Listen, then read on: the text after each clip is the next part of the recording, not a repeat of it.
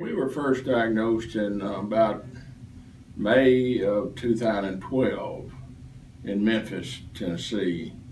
And a doctor in Memphis told us about Dr. Sugarbaker, or did you find that? Both.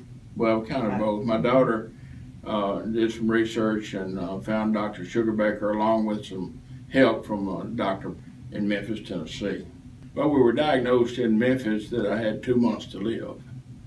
And so we sent what information we had, or my daughter did, to Dr. Sugarbaker after she was aware that he did that kind of operation. And he agreed to accept us and see if he could help us. And he did. Well, they removed the left lung and the diaphragm and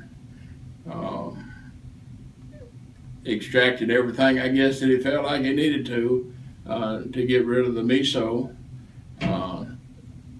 And I think there was, what was it, operation here. During that,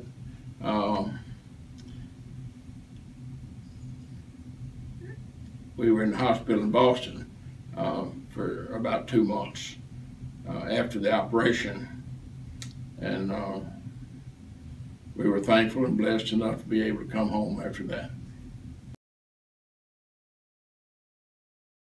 Well, the surgery itself, as far as the physical part, it took a while to recover, to be able to walk straight and to function, and totally cannot do everything now that I could before the surgery.